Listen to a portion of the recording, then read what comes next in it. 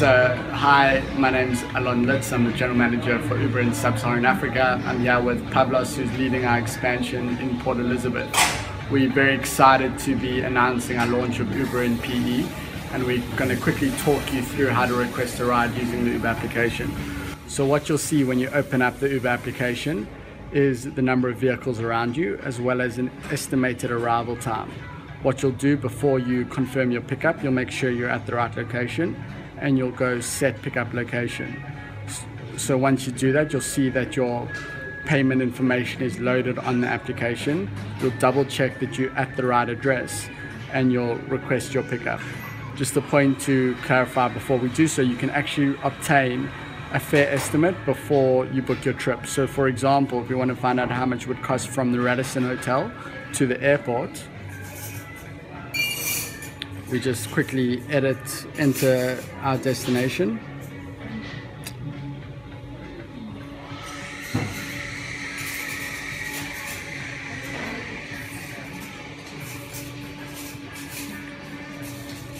So the destination comes up. The application will then estimate how much it will cost and will give you a range, because pricing is based on distance plus time. Once you are ready to request a trip, you confirm your pickup. What will happen is that the closest driver will be contacted, and once they accept the trip, you'll see their information appear on the application. Uber is available across 5 South African cities, being Johannesburg, Cape Town, Durban, Pretoria, and now PE. What you'll see now is that the driver has accepted the trip. His name's Mac. You can see his number plate as well as the car that he's driving.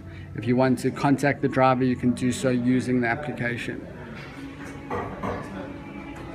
When the driver arrives, you'll get a notification in the app notifying you that he is here, and you will then be able to get in the vehicle, go on your way. Everything will be automatically billed to the card on file at the end of the trip, and you'll get a full receipt with the full amount as well as the trip details appearing on the application.